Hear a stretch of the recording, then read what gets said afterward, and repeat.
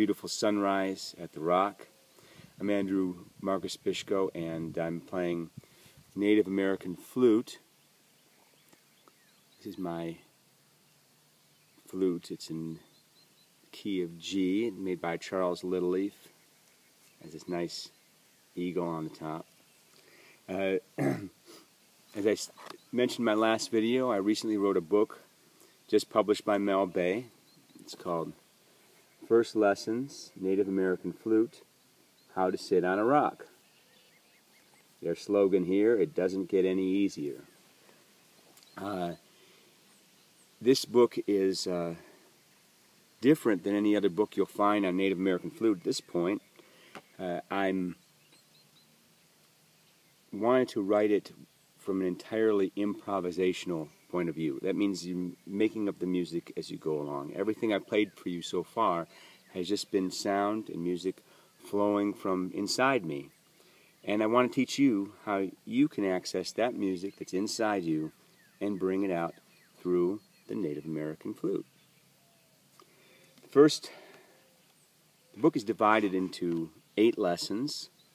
The lessons follow the progression of the seasons, so it begins in the end of winter, go into spring, a couple lessons for spring, a couple of lessons for summer, a couple of lessons for fall, and then another winter lesson to finish out the book, the 8 lessons of the book. The first lessons are mostly about technical things, you know, where to put your hands, for example. See, there's an illustration. Where to put your hands. All the way through, this is illustrated by my friend Tom McCune. Beautiful illustrations on every single page. Then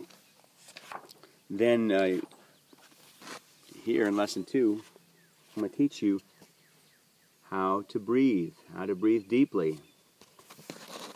And then we move on, and the lessons become, after you gain the basic techniques of how to play the flute, then you'll be looking at how to bring the music out.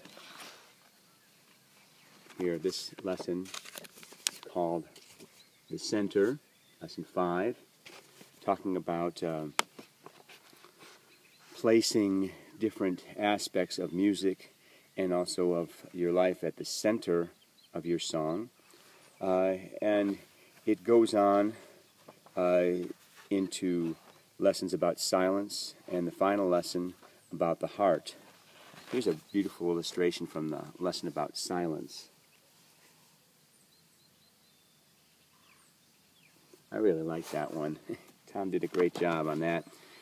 So, as you pass through these lessons, you'll begin learning how to play, or if you already know how to play, learning new things about your playing, new techniques. And then with these tools, with this toolbox, if you will, or with this set of paintbrushes, you will then create music on the palette of your heart. You will create your own music from inside you. There are no songs to learn in this book.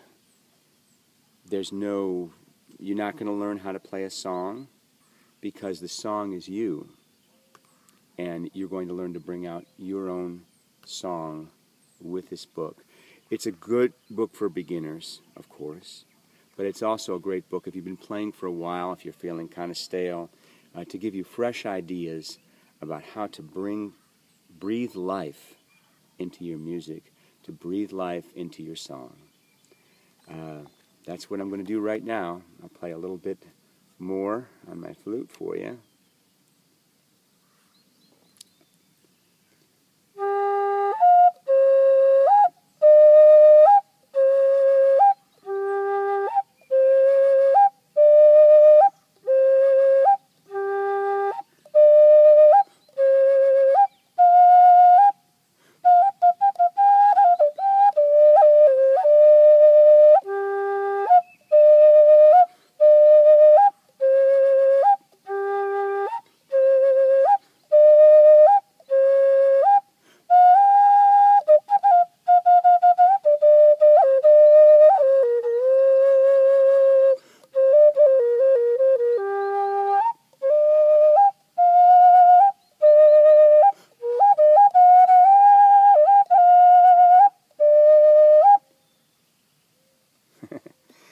kind of a dancey mood today. I'm playing these little dance tunes.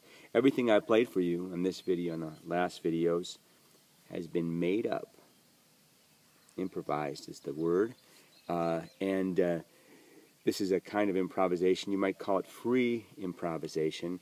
I don't have any preset rules for the improvisation. I don't figure it out ahead of time. I just start playing. See what comes out and go with it. It's a lot of fun. It brings great meaning into my life to be able to express myself, express parts of myself that are can't do it with words, can do it with music. And I hope that you have that experience and get yourself a Native American flute and have that experience yourself. So, signing off from the Rock, this is Andrew Bishko, and go out and get my book, How to Sit on a Rock. Take care.